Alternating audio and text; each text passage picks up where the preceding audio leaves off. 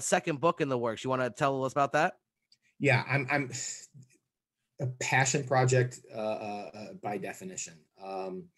Post World War II, small town Michigan, very much inspired also by a lot of my students and some of the things that they go through even in the 21st century, even though this book takes place in 1946, and very much inspired by my late grandma and some of the things that she went through. So it's a story of Jane who, in the middle of the war, when she's only 12 and her father dies on a mission in Europe, some powers manifest. This is not in the world at the time, but like she's got strength and she's got speed. Okay, nothing flashy, but because the world is what the world is, she's got to hide it.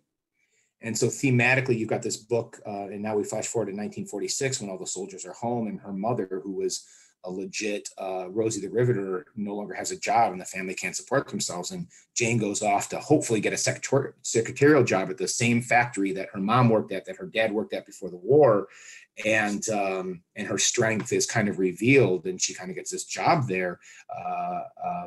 It's very much a story thematically about being in the closet, about who you are. Right.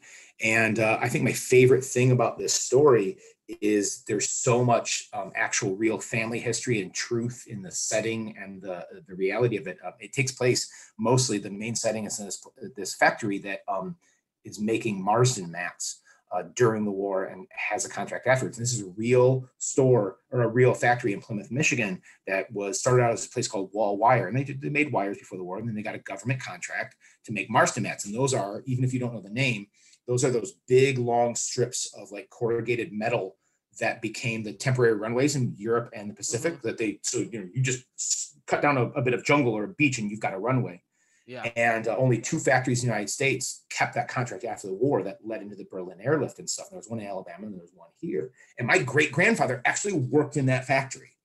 And then the best part, my favorite part about putting this project together was that there was this research aspect where I went and found the factory and got in, check this out, 5 days before they tore it apart and turned it into like sectioned off office building things. Wow. And I got to see all the original machinery and fittings and woodwork and the brickwork, and I've got like video of it. So like I was fired up about that part of it. It's this great opportunity that I've got. The first script is done out of like 4 issues. Everything else is plotted out. The character bios are there. The story beats are there. The research is there. And it's this great opportunity to talk about something else I was very passionate about, which is like, I've had all these young ladies come through my classroom over the last handful of years, right? These 8th graders becoming high schoolers, and especially my girls who still struggle, even in the 21st century, about truly being comfortable with who they are. Mm-hmm. Whether that be a gender thing or a race thing or a religion thing, and they still feel somehow encumbered by the truth of who they are, and they can't necessarily express that as much as they want to, or be as comfortable as their skin as they can. And then you extrapolate that back to 1946, where gender and race are just exponentially more right. Yep. Problematic for people. And getting to tell the story, kind of in a character that embodies some of the traits and hopes and dreams that my grandmother had at that age. It's been really, really special to me. So